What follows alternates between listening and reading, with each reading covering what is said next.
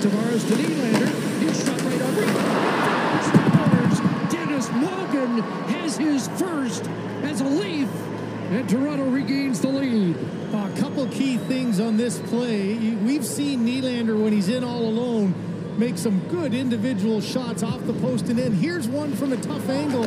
He's got a body to go through, so he just tries to get this on net for a rebound. And a great job of Tavares getting inside. Malgin, instead of doing a flyby, stops in front of the net. He's in position. Tavares reads it. Look at that connection with the captain. There's the shot for the rebound. There's the tip back. And instead of going by it, you see Nick Suzuki. He over pursues coming back. Malgin stops up. He's the lone guy in front, and that pays off with an easy tap in.